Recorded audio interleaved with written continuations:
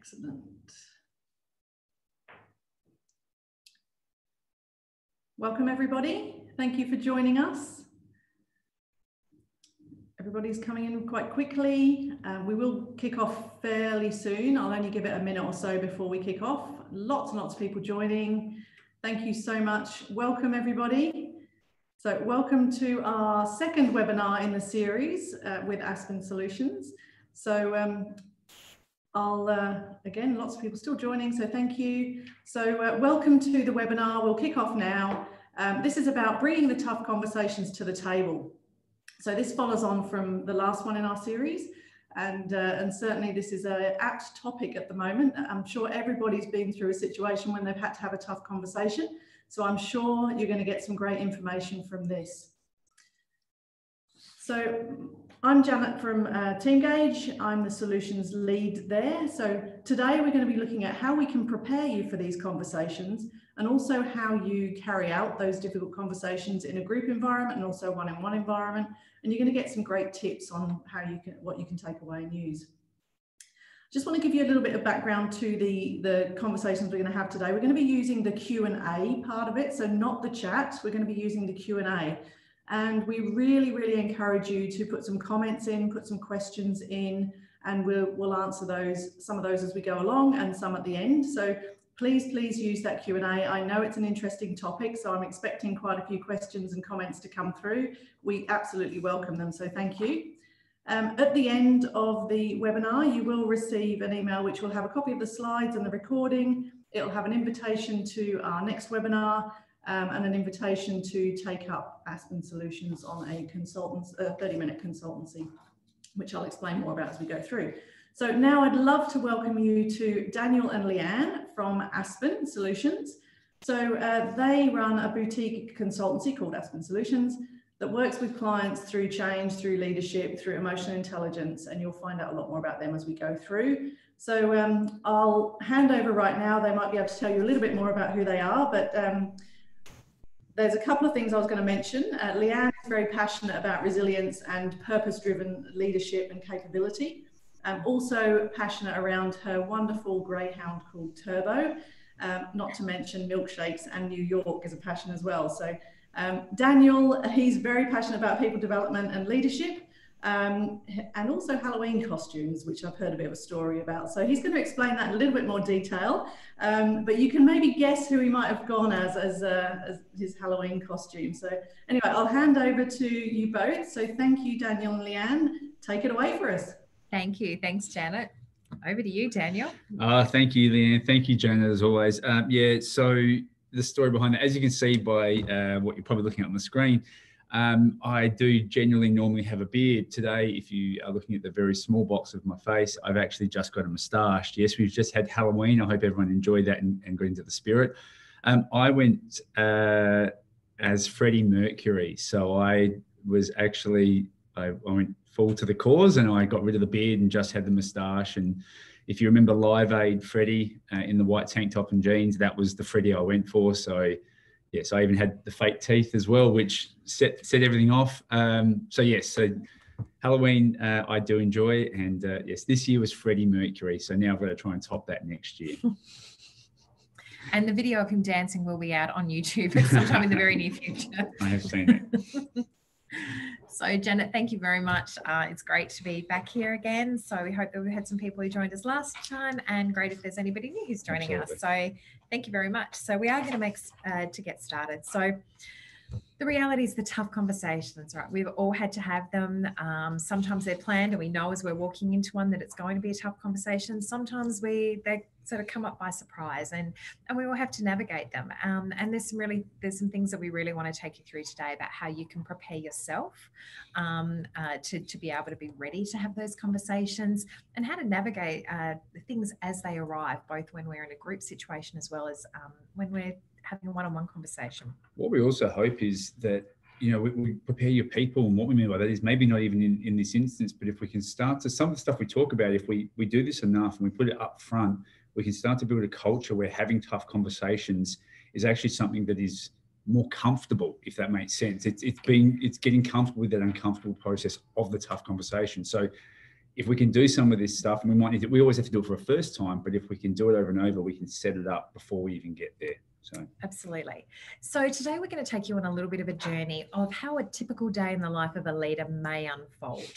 And we're going to use the Teamgage platform as an example of how some of these conversations may come to light. So with that, we're going to kick off. So in this instance, we're planning for a team meeting. We're about to get some real-time feedback from our Teamgage platform before I go into my team meeting to talk about the results. And I bring up the dashboard and go, whoa, Houston, we have a problem. So if we look at our dashboard here, straight away I can see that trust is in the red and has gone down by 5 points. And my leadership has also gone down. So as a leader, I'm about to walk into my people and I'm faced with this. So what might occur for me in this point? So there I am. I'm sitting there and I'm looking at my screen and thinking, now what? The reality is I'm probably likely to be having a bit of an emotional hijack right now. My head could be very busy with lots of different thoughts about what's going on. What haven't I done wrong? Well, why aren't my team trusting me? My leadership is being in question.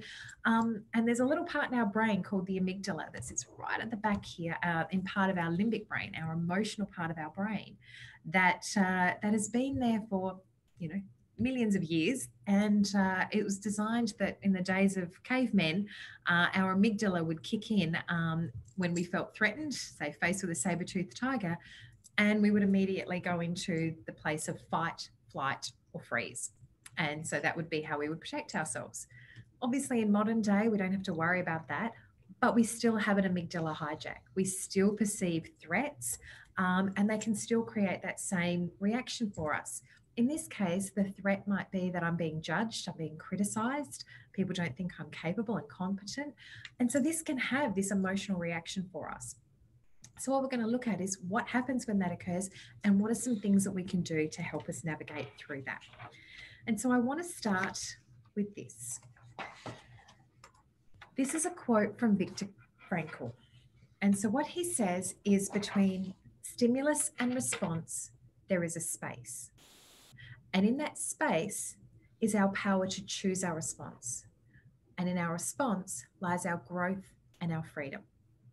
Now, Viktor Frankl, he's a well-known psychiatrist. He's authored a number of books, some best-selling books that are still on New York Times bestseller list today, but he's also a Holocaust survivor. So it's the space that we're really wanting to talk about today. So between that stimulus and response. So in this case, we've seen our Teamgage results, or we're about to walk into this meeting, bang, there's our stimulus. And we can walk into this meeting and we can react, or we have an opportunity to choose in this space how we're going to actually respond to that. So there's some things that we can do. And this is where we want to try and navigate our emotions rather than just react to them. And so we can do this by tapping into our emotional intelligence, which is effectively just blending our thinking and our feeling. So what's the thoughts we're having and the feelings we've got in order to be able to make optimal decisions. Looks like somebody's maybe raised their hand. So I don't know if that means somebody has a question. Janet, can you?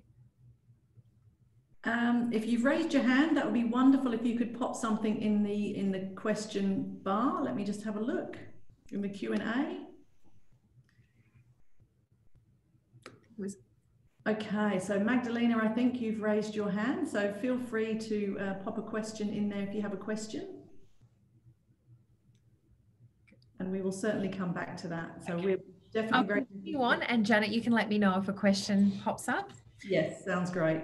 Thank you. So it's this blending our thinking and our feeling in order to make optimal decisions. So in this situation, when we're going into a team meeting, we really want to be able to leverage our emotional intelligence to enhance our effectiveness and particularly our relationships. So we want to be able to make better decisions, be able to influence outcomes, and also continue to foster and build on our relationships. So this is where we have an opportunity to choose to navigate. Because what we know is that emotions drive people, and it's our people that drive performance. So Janet, is there a question there at all? No, it's all good. We're all sorted. Great, excellent. I just want to make questions coming through soon, I'm sure. I'm just waiting for the right moment. So we'll see how we go. Thank you. Okay, so what are some things we can do then? We want to navigate these emotions. We want to be able to respond rather than react. So what's some things we can do?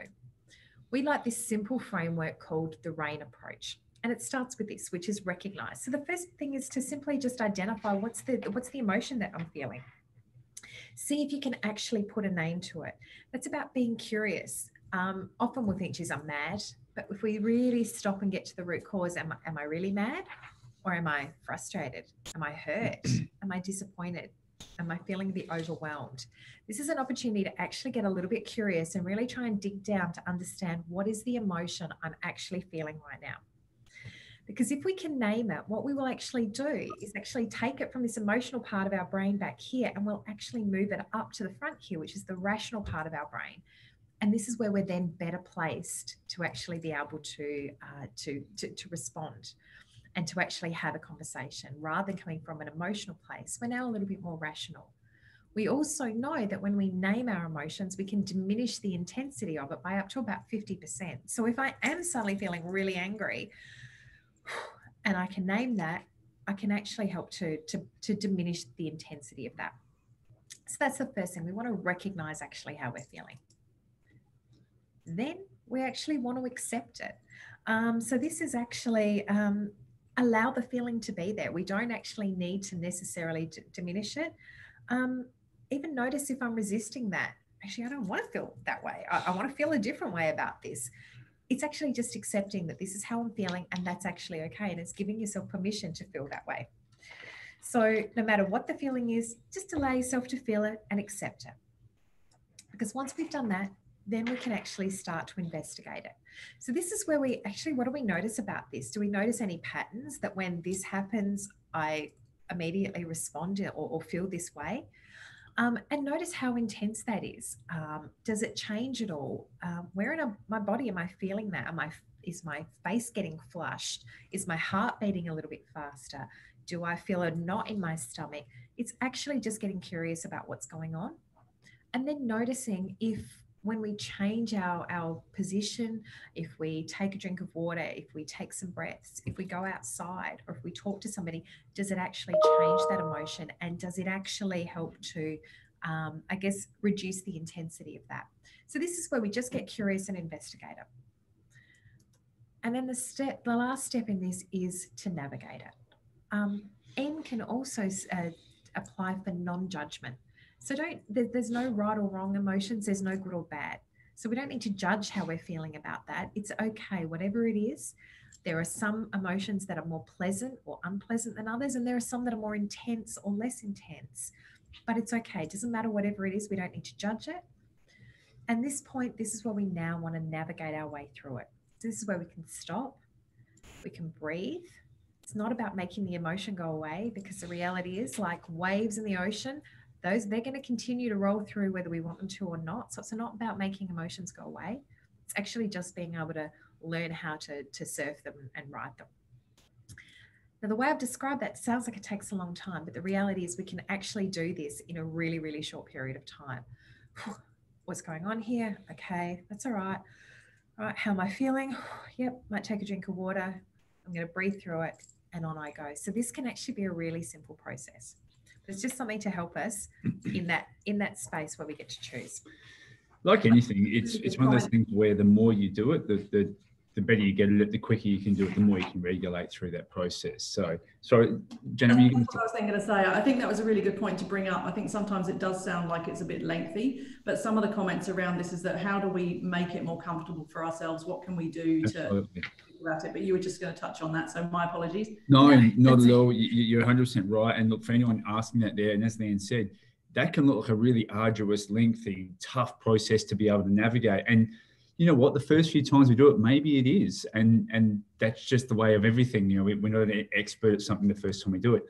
Like anything, though, the more times we flex that muscle, the larger it grows. It gets that recognition and that knowledge through it. So, as Leanne said, and the other point is, it's going to depend on what has caused this reaction in the first place. You know, some things will be minor and we can navigate that pretty easy. Other things are going to take a bit more time and are going to really test us to be able to go through the process.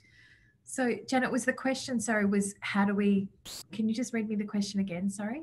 No, it was a comment around, yes, it can seem to take a long time. And it's about how do we make it quicker? What can we do to be more comfortable with this process? Yeah.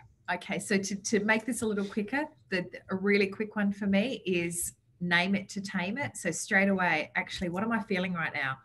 Okay, name it, bring it out there, and you'll immediately sort of start to feel yourself de-escalate. Where am I feeling that physically? And then breathe, walk, whatever it is, do a physical, make some physical change, a drink of water, a conversation, whatever it might be, is a really quick way. Name, pick it up, breathe, move on. And we can actually do that relatively quickly. Yeah, I love that. That's great. It can be a long process. Yeah. The breathing can't be underestimated. That's a really big one as well. As soon as it sounds, the old concept, count to 10 and take a few deep breaths. Not quite as cartoony as that, but some actual 2 or 3 really deep breaths just to reset. It actually allows you to start to change the chemical balance a little bit and actually start to think clear as well. So that's definitely how you do it. And then it's just practice, guys. So we've done that. So as Leanne said, she's brought up the Teamgage dashboard. She's seen trust is down. Her leadership might be in question. She's had this little emotional hijack. She's worked through it and done this and gone, okay, now we're going to go into the meeting. I think I'm ready. I'm set. Let's walk into the meeting. So we go into the meeting with our team and we sit down and you go, look, this might be a really good opportunity. Let's put it out and understand what's going on in the group. So with that, we then go and we bring up our Teamgage again, and this time we've used it. Let's drill down as a team, guys. I saw trust is low and I really want to understand this. So help me understand what's going on, guys. Tell me about this. And we read through some of the comments, and what seems like a really good idea at the start means maybe someone gets their feelings hurt a little bit and someone starts talking about something else and someone talks over the top of them. And suddenly we've got some differing opinions and we've got some tempers that are starting to simmer. And we've got a less than productive team meeting and we've got some flare-ups here in situation. Now I'm suddenly in another scenario going, now I've got to manage a whole group of people who are possibly in an emotional hijack. What am I going to do in this situation? What was supposed to start out as a really good opportunity for us all to be on the same page has suddenly degenerated, and we've got behaviours that really aren't being productive and at times aren't appropriate either. Hopefully this doesn't happen often. I have been in situations where this has happened. It again can be a tough one to try and manage. So let's have a look at how we can do that. First thing is, if we need to, we can stop and reset at this point, but it's something that you can use right at the start as well if you need to. And that's, let's set our rules of engagement. So the way that we look at this, Leanne and I think there's 3 categories that we normally talk to people about this for our rules of engagement. And they are the 3 Ps, cabinet solidarity, and creating psychological safety. So I'm going to run through these quickly. And as I said, it's something that you can set out as a team foundational idea about all interactions and communications, but it might be, depending on your team, something you just want to reset at the start of each meeting, and maybe something you need to touch back on during a meeting as well. So the 3 Ps. I've always been of the opinion that in a team meeting, that's an opportunity to talk about whatever needs to be spoken about. We can talk about whatever we need to. We put everything on the table and we hash it out. And for me, even as a leader, I wanted my people to tell me what I wasn't doing well, what I was doing well, challenge me on my ideas, as long as we all played by these rules. We were polite in the manner that we did it. We were professional about how we go about it. And it was always coming from a place of being productive to solve the issue. For me, it's not about people taking cheap shots at anyone and diminishing anyone. It's not about being unprofessional or untoward or inappropriate. And it's not just to say, I'm not doing it for the sake of it and try to sabotage and white ant someone. It's got to be productive around that. The next thing for me is this thing called cabinet solidarity. And what I mean by that is I always used to invite robust discussions. Bring it out, let's hash it out, let's talk about it how we have to. Again, we lean back on our 3 Ps to do it, but we can talk about anything we need to. We hash it out in that room, and that's our safe space to do it. But when we walk out of that room, we walk out of that room as a united group. We're all on the same page, we're all playing for the same team, and we're all headed in the same direction. That singular direction for the whole group.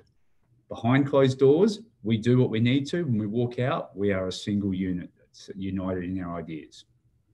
And the last one is creating this psychological safety. We're going to touch on this a little bit later and expand a bit.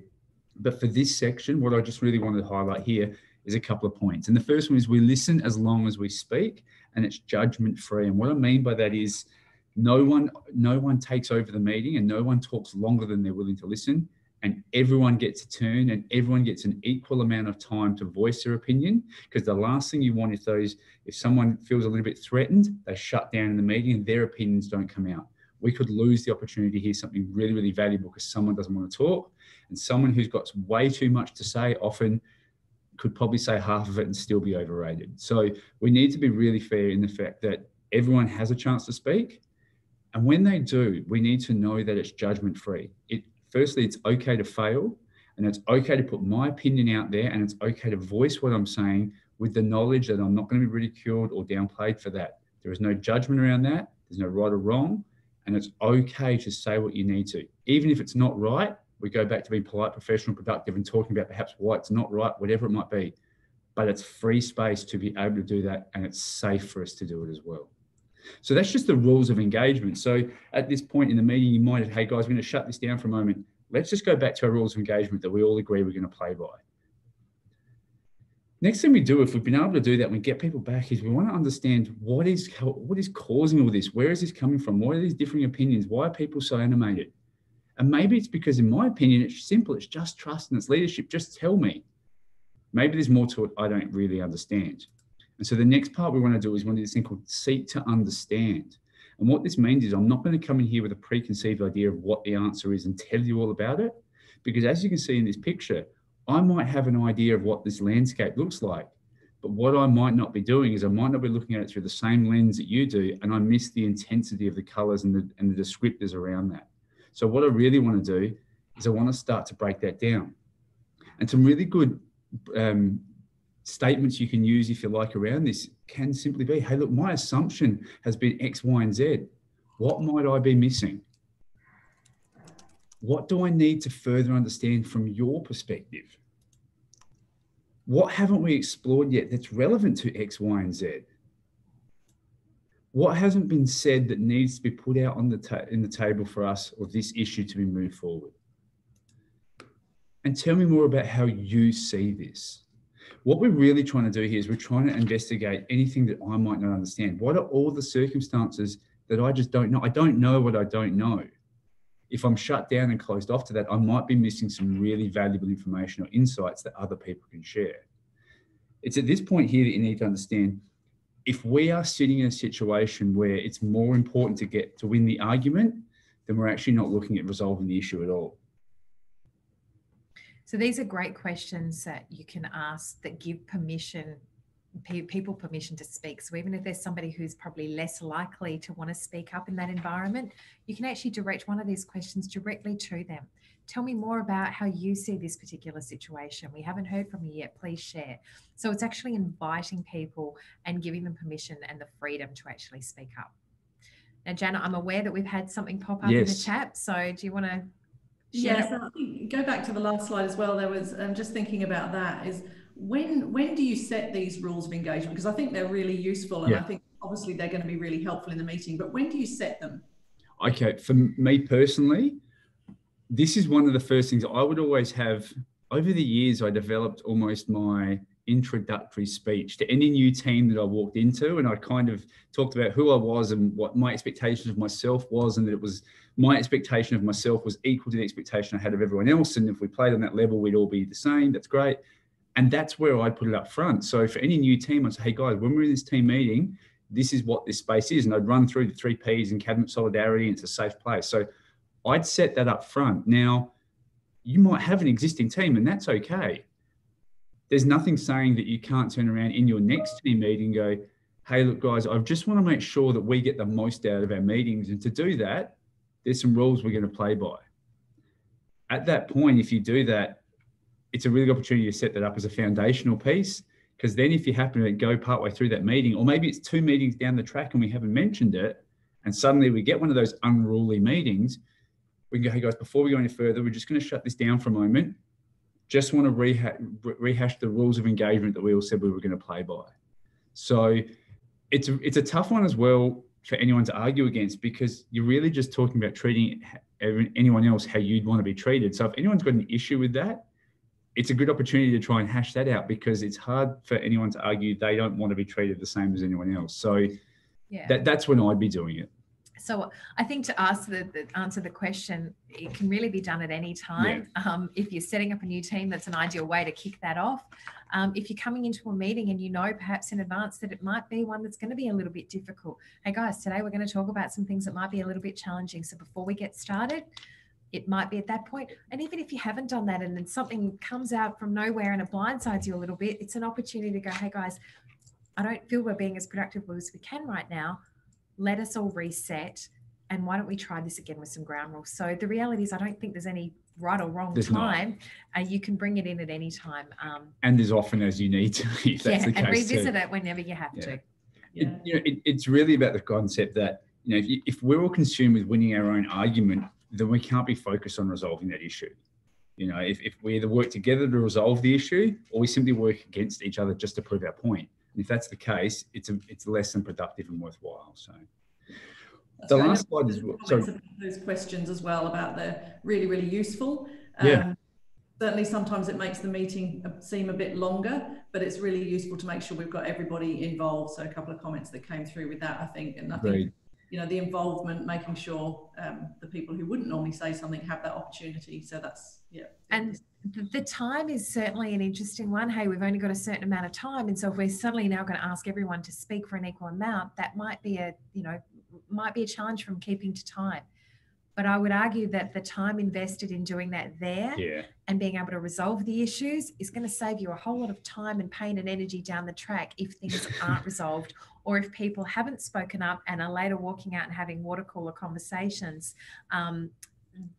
So it might be time well spent. Because you may actually be negating some potential tough conversations you might have to have if you don't spend this time in the first place. So we did on the last slide as well, just in the interest of time, we talked about the last point with that psychological safety piece, and it's really about building that trust within the team. So this next slide, Leanne's going to talk through around how important it is and a fundamental way that you can do that within your team as well. So this is actually what we call the Lencioni Trust Pyramid, and it's by Patrick Lencioni, who wrote the book, Five Dysfunctions of a Team.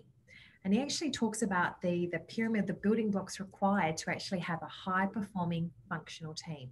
And it starts with this. It actually starts with trust. And without trust, it's really, really hard to build on the other elements. And vulnerability is what builds trust. So as a leader, it's actually being able to go into a conversation and ask those questions and say, tell me what's going on from your perspective. I want to know how this occurs for you, and being willing to ask the tough questions, listen to the answers, and take on feedback. Sometimes it might be about your leadership. It might be about communication. You need to be prepared and willing to show up and listen, because these are the things that will actually build trust with your people. And without that, it's very, very difficult to implement the other factors. So when we have trust, we can then move up to the next element of the pyramid, which is that psychological safety, which gives us the opportunity to have a healthy approach to conflict. So we don't want to take conflict off the table, but we actually want to have a healthy approach to that. So it's actually about recognizing that we're not always going to agree, and that's okay, but how do we have a conversation where everybody gets a say and we can consider that? So it's that everybody gets a turn to speak, and I know that I can put my hand up and share my opinion, and I'm not going to be shot down in flames for that. And that's what's that healthy approach to conflict. Which takes us to the next element of the pyramid, which is actually getting demonstrated commitment. Now, that's not necessarily consensus. So it doesn't mean we can't leave the room until everybody agrees, but it is about actually aligning to the bigger purpose, the objective of this project, the purpose of this team and organization, the goal we're trying to achieve. Even if we don't necessarily all say, yes, I agree, this is the best way to go forward, as long as we're all committed and aligned to the overall goal and outcome, that's what we're looking for, that commitment, as opposed to necessarily that consensus. And when we have that, what we also get is a sense of accountability. So people then take ownership of their part in this. And this is where, again, we get clear about the rules and what's expected of everyone. And then we're more likely to get accountability from people. And if we can do all of these things successfully, we get to the top of the pyramid, which is actually the attention to results. And the reality is, if we've got all of these other foundations in place, the results will speak for themselves. It's really about creating that trust and that environment and being aligned to that purpose that allows us to actually be able to deliver the results. As Lynn said, if we get the base part of this right, we do the hard work up front, and the rest of the steps become a lot easier. Quite often we look at things from a KPI perspective, whatever it might be, and we focus on the results, and we have to get the results, and we kind of lose track that if we don't set this up properly to be able to let that happen more by itself. The other thing in this is, you might notice when we have a look at the rules of engagement that we talked about earlier, we're talking about that healthy approach to conflict, which is that creating psychological safety. The demonstrated commitment is that cabinet solidarity, that single direction we all want, and accountability.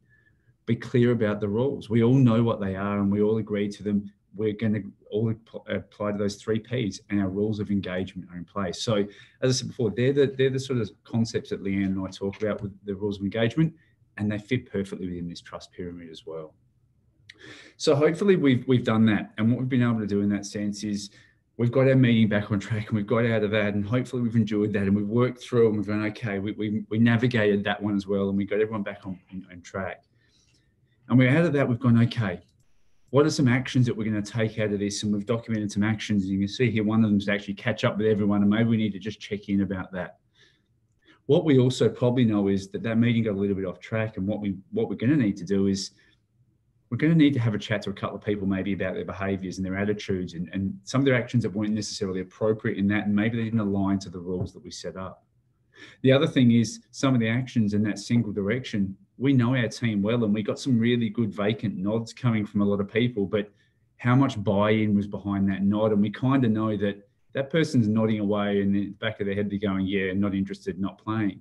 So again, we might need to have some tough conversations about making sure they're on board with that. So again, how do I know that I'm ready to be able to have that conversation? How am I going to be effective in that process? And how do I set it up to actually be able to have that tough conversation? First one is this. We talk about this as something there as well. There was a comment that came through, thanks Joe, about the commitment and the psychological safety. When you know that someone's in the room and they perhaps have made it obvious they don't necessarily agree, and you've got the commitment, everyone's moving forward. How do you handle that when you know that someone's not necessarily on board, or maybe a couple of people, and you're not sure whether or not they're in that commitment? How do we make that work? Yeah, look, that's a really good point. And there's probably a couple of approaches you can take. One might be actually, depending on, I guess, on the trust you have within the team, the time that you have available, and how you think this might show up for the team, you might actually call that out. Like, hey, I'm seeing, Sam, that you really don't look like you're on board with this. Go back to some of those seek to understand. Tell me what's showing up for you. What are you thinking about this? I'm not getting a sense here that you're actually on board with this. And if you feel it's appropriate in the best interest of the team, call it out and use some of those questions that we put there forward, and give them an opportunity to speak. Alternatively, you might not want to make it uncomfortable for that person. And it might be a better approach to let the meeting continue, to finish on, and then have a one-on-one conversation with this person. And what we're about to get into now is a little bit about ways that we can actually structure a conversation one-on-one with somebody. So there's a couple of options, and I guess only you can read the room and know your people well enough to know which way to take that. But you can either call it out and address it there, but if not, I would absolutely encourage, don't just sweep it under the carpet, but actually pull that person aside later and have a one-on-one conversation. And we're going to now cover what that might look like. Absolutely. Just to further to that, because Leanne's exactly right. Really, the only way to effectively do that is to engage in it. If you let it go and you just look past it, it doesn't get resolved, and it just sits there, and you know what's really going to happen. What it's all about is, if we go back to that Lencioni trust pyramid, it's about creating that vulnerability and that safe place and psychological safety, and having that ability to go, I don't know if it's just me, I'm not finding that everyone's on board, and I don't want to call anyone out. If anyone's got anything they're not really calling out, and as I said, you know your team and you can read the room, and hopefully if you do enough of this enough times, you create a space to go, hey Janet, look, I don't know if it's just me, I'm getting the sense that there's something you're not really understanding or you're not buying into. Help me understand. What are you thinking about this? What are you seeing in this? What is it you don't see or agree with? Let's talk about this. So it's about having the vulnerable space to be able to engage in that, and then create this space for them to be able to, again, I'm judgment free. I can say what I need to. I don't agree with this. I don't like this. It's not how I would do it, without that idea of, I don't want to say anything because I'm going to get persecuted by everyone else, or I'm going to get made to ridiculed and be made to be foolish. So it's really about creating that culture of having the tough conversations, which, at the start we said, yes, this is about how to address that individual conversation. How do we set up an environment and a culture where tough conversations are a part of the day that's okay, not something to be feared and to run away from as well. So it's not no silver bullet 5-minute quick fix. It's something that needs time to work out. Yeah. And I think that's a really good point, and it relates to the conflict side of it as well, as that as a leader, we shouldn't shy away from it. No. We should be able to have the courage to say, look, there's something I'm missing, please can you help me understand this? Yeah. So I think that's a really great point. A lot of the time we tend to move away from it, or we don't want the conflict ourselves. Yeah. That's great. Thank you. Nobody enjoys that, but it is about having the courage to have those sometimes uncomfortable conversations, because the more we have them, the less we probably have to. Correct. Yeah. So there's another question coming through about, if the trust indicator has declined, how likely is it that the team will generally open up in this team meeting forum? Great question. Thanks, Alicia. It is a great question. And look, the reality is, again, only you will know your own team in that regard. And it might be that the team meeting is not the best place to bring that up. That it might be that it is one-on-one conversations. One thing to recognise is that what the example we've used here is using the Teamgage platform, which is an anonymous tool for people to be able to give feedback. So it's certainly not about going in and pointing fingers and who made this comment and who said that. That's the worst way to address that. But I think it's something to just get curious about. Hey guys, look, here's our results, and trust is diminished, and I'm really curious to know what that's about. And I think if we come from a place of being curious, as opposed to who did this, who said that, and being accusatory and defensive, be open to open up the space to allow people to speak. The reality is, you're not always going to, they're not always going to be willing to do that. You don't believe in the lock-in method. We're here and no one leaves until we get to the bottom of this. I am not subscribing to the lock-in method. Okay, no. fair enough. Just checking. Fine. No, there is no slide about the lock-in method. No, look, and that is a great question. If we see that's dropped, how willing are people going to be able to do that? And you know what? That might be a great opportunity, guys. This is where we're at. We actually don't have anything to lose here. So as your leader, I'm going to be vulnerable and say, I take this on board. I am responsible for this, for whatever's happened, that this culture that's been created of this is my responsibility.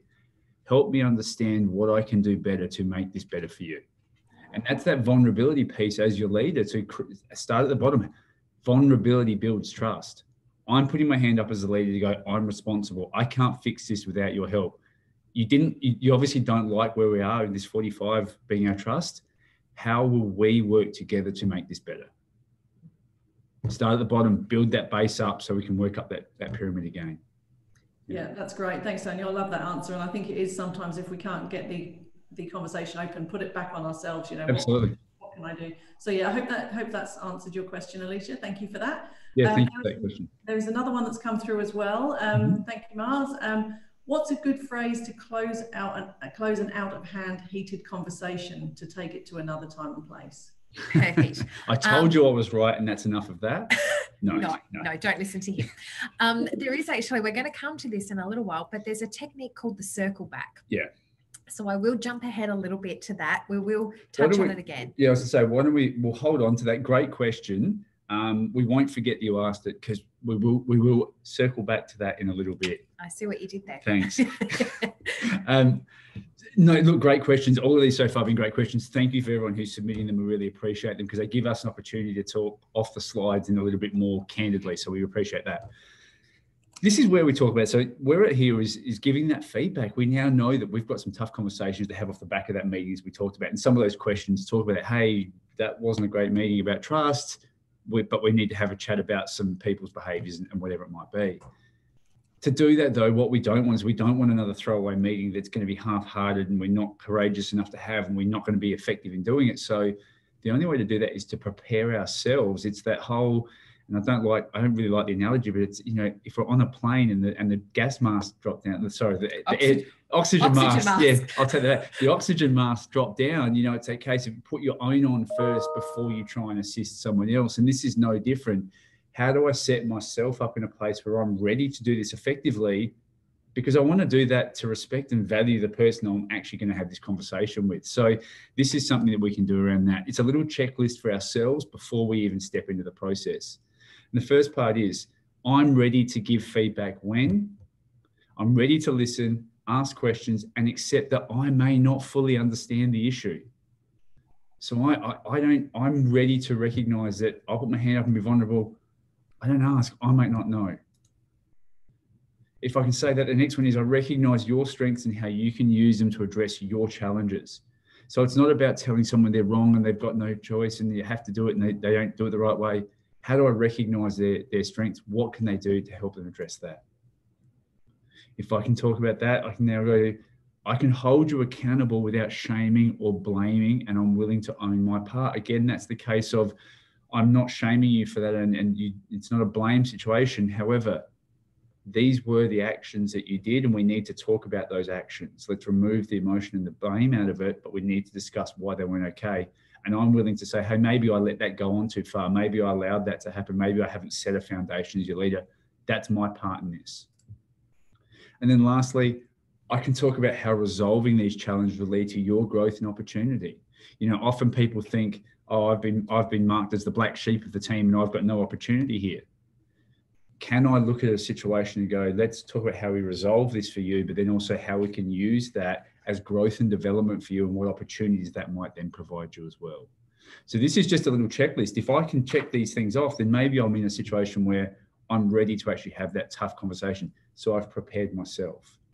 And if I can't tick them all, then now's probably not the time to have the conversation. And I may need to go away for a couple of hours or overnight before I actually sit down and can prepare myself to have a conversation, because it's probably nobody's going to win in a conversation where I'm not coming into it with the ability to be able to really tick off these questions. Yeah. Now, to do that. So if any of you know anything about me, you know that I'm a big fan of Brené Brown. I've done a lot of her work. She uses this approach, this concept called living big. And this is what it is. So the first one is boundaries. This is actually about being clear about what is expected. So when we're having a conversation, it's actually being able to tell somebody what is and is not okay, about being really clear about the boundaries. So something along the lines of, hey, Sam, it's okay that you didn't agree with the decisions we made in the meeting. It's okay that you weren't on board with that and you didn't think that we were taking the right approach. That's okay. What's not okay is for you to actually slam your fist down on the table, to throw your chair back, to actually start name calling and be rude and disruptive. That's actually not okay. So boundaries is just really being very, very clear about what's okay, what's not okay, and what is the expected level of behavior or performance. Integrity. This is around, for me as a leader, choose what is right over what is fun, fast, and easy, which means if Sam has behaved that way in the meeting, I don't turn a blind eye to that. I don't just go, oh, he was having a bad day, or she wasn't, in a good space today, and I'm just going to let that slide. No, it's actually going, you know what, that behavior is actually not okay. And so now I'm choosing to actually have a conversation and call that out.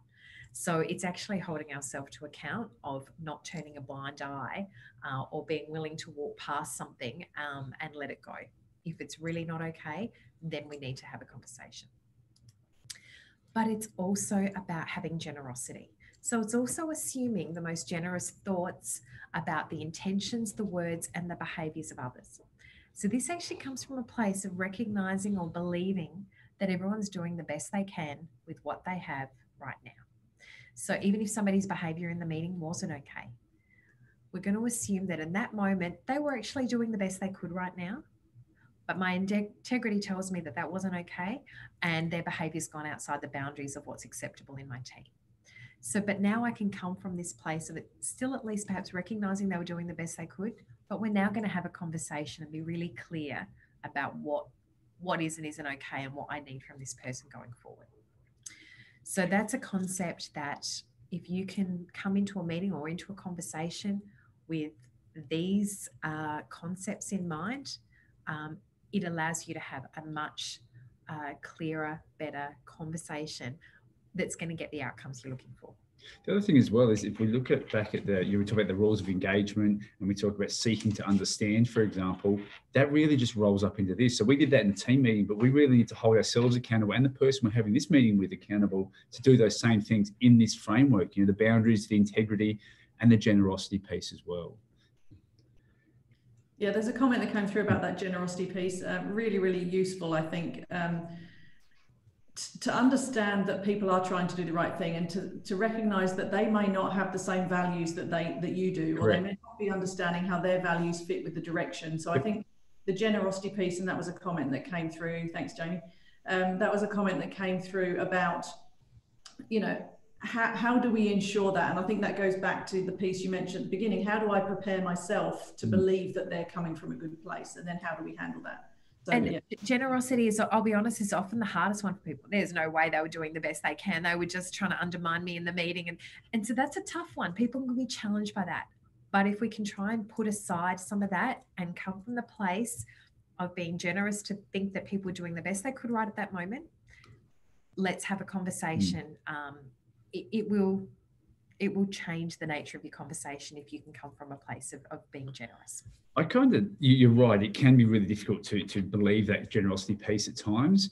We've all managed people. They're amazing beasts and animals and do some amazing things at amazing times. But for me, it's a really good opportunity to go, hey, I'm being really generous to believe you were doing the best you can, and I don't get it. And maybe it is the values, or I don't understand your perspective. So this is where we go back to seek to understand. Help me understand in this moment what you thought, felt, were going through. I don't know everything that happens in your world, and we don't know everything that happens in people's worlds outside of this initial thing. We don't know what's causing them to think, feel, and act like this. That's our opportunity to seek to understand, because I'm being generous at the moment. I'm giving you the opportunity to help me understand this. From there, we can then make a determination if they are genuinely doing the right thing or they're being a bit of a pain. So with that said, this next piece is a really good a tool for you as well. Again, some more statements around what we can often do is we can go into a meeting. If we call someone to a meeting after the meeting we've had that went a bit awry, people can go, oh, here we go, I'm going to get told off, I'm in trouble, this and that. What we need to do is get really clear at times about what we do want people to take out of the conversation. So what we want to try and do is remove any stigma or idea of preconceptions they might have. That helps us get really clear about the message we're delivering, and it doesn't allow them to get hijacked or get sidetracked in thinking something else and missing the point. It's a really good tool within this conversation to keep bringing back to as well. So let's have a look at what we mean here. So the first part of this is, what I don't want you to think is, what I need you to know is. Because what we want to do is we want to take the preconceptions off the table. We want to almost preempt what we think those initial reactions might be. Let's get them out of the way and let's actually talk about what's going on. So what I don't want you to think is your job's in jeopardy. This means you're in trouble. We don't value and appreciate you. That's not what this is about. So we want to take that out of the equation. What I need you to know is there are gaps in your performance that we need to work on. There will be upcoming changes to your role, or your behavior does not meet or match our agreed values. So these are just some really good ideas. This contrasting statement's a really good concept that, as I said, sets up the conversation we're going to have, preempts anything that they might get a little bit hijacked by or want to fixate on, removes that, and really gets us clear about the message we're trying to deliver. So that's a really good opportunity within that conversation as well. This is such a simple framework. And when you can frame conversations like this, you will find it will actually change conversations with your kids, your partner, whoever it might be. What I don't want you to think is this, but what I want to talk to you about is this. Yeah. This one's been a game changer for me in my life across a number of different areas. So I would really encourage you to absolutely have a play around with this one and see how it works. Definitely. Now, lastly, and we're going to do exactly what this slide talks about to the question we had earlier, the circle back. The circle back. So this is another tool that you can use, and this can come into play in a number of different ways and times. And it is actually the circle back. So this is actually an opportunity to revisit a conversation or an interaction after we've had time to fully process. And so we may need to circle back if we require clarification or if new information arises. And we can actually, it's also an effective way to make amends for something we did or to simply check in on the relationship. So to the question that came up earlier, this is an opportunity to, we might be in the meeting and, you know, we might need to sort of take a little bit of a time out, you know, hey guys, you know what, we're going to call it quits here, or we might be having a one-on-one conversation and go, you know what, I don't feel that we're actually getting to the outcome right now. I think it's time we actually just take a little break and a little time out.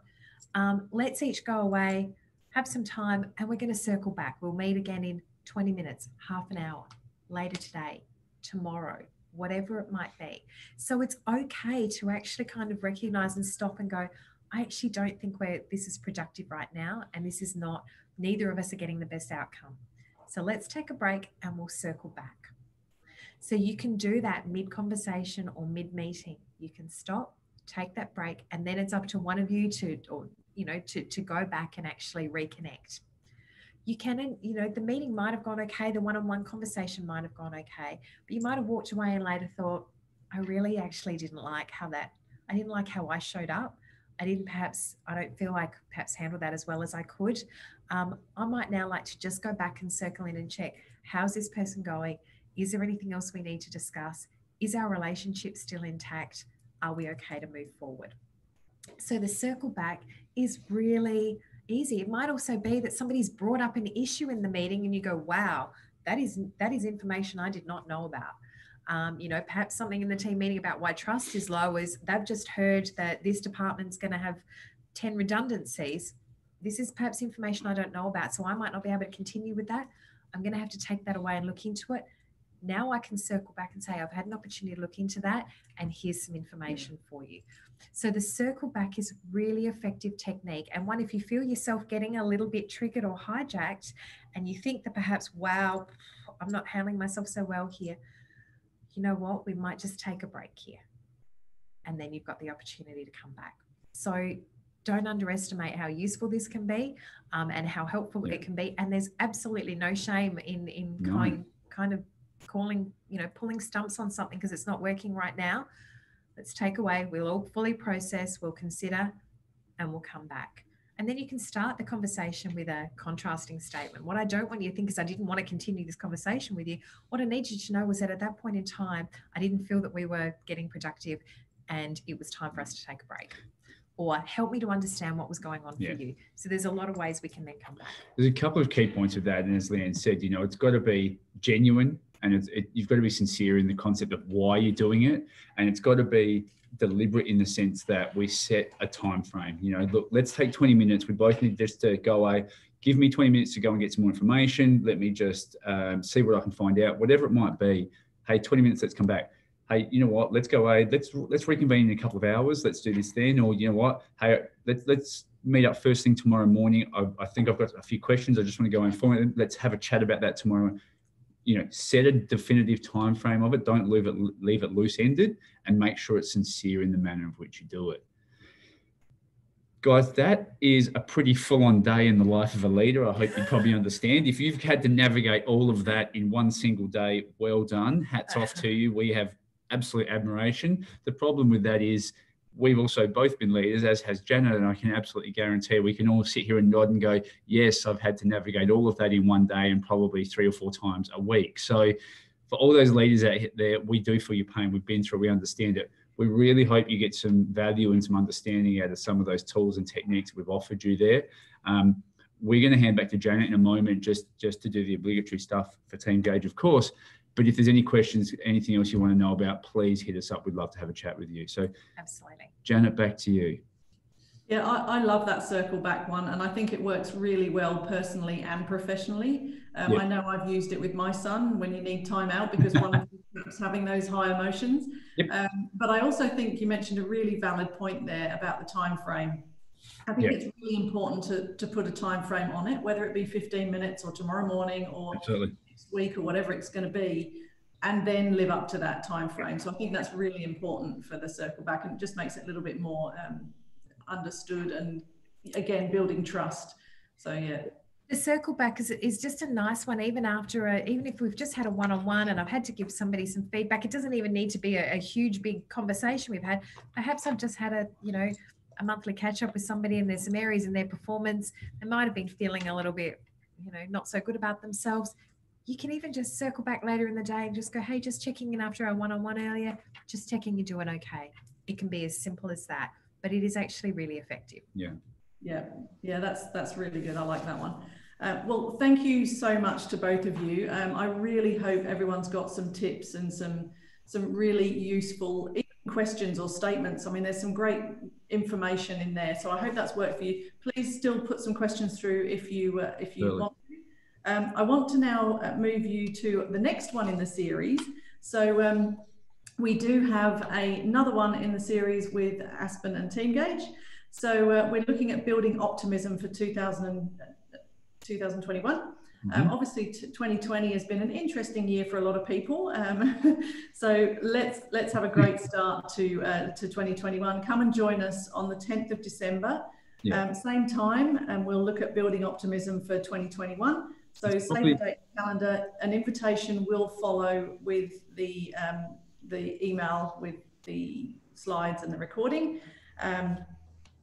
And also we wanted to mention the starting strong with Teamgage. So again, we're offering 3 months free so that you can really kickstart your 2021. So anyone that signs up with Teamgage just before Christmas will get 3 months for free. I should have practiced saying that, I think. So yeah, come and join us. And remember that Aspen have also got their 30 to 40 minute free consult. So connect with Aspen, with Leanne or Daniel on that, and lock in your opportunities. And then lastly, conversation you're about to have and you want a little bit of coaching before you go in, pick up the phone. We'll have a chat with you and help you out before you go into your meeting. That's actually a really good idea, and I highly recommend that you guys use that. So, Leanne and Daniel are offering that time. If you've got a difficult conversation or you're going to bring some conversations to the table in a team meeting, really honestly take them up on that offer. It's well worth it. Yeah. So any other questions coming through? There's nothing yet on the dashboard here. So I thank you for all the positive comments that are coming through. So please connect with either of us. You can catch us on LinkedIn, or of course, you can catch us by sending us an email through. So thank you very much, Leanne and Daniel. Thank you to everybody that joined us. Thank you for all the comments. All the comments are still coming through. People got a lot out of it. Interested about the use of Teamgage and conjunction with Aspen, which is fantastic. So yes, thank you so much for all the positive comments that are coming through. I can't read them quick enough. Hopefully you'll be joining us on the next one. You will get your invitation out very soon. So keep popping the questions or the comments through. We really appreciate it. And then we know how we're helping you. So thank you again, everybody, and we will speak to you very, very soon. Great. Thank you. Thanks, everyone. Thanks for joining us today.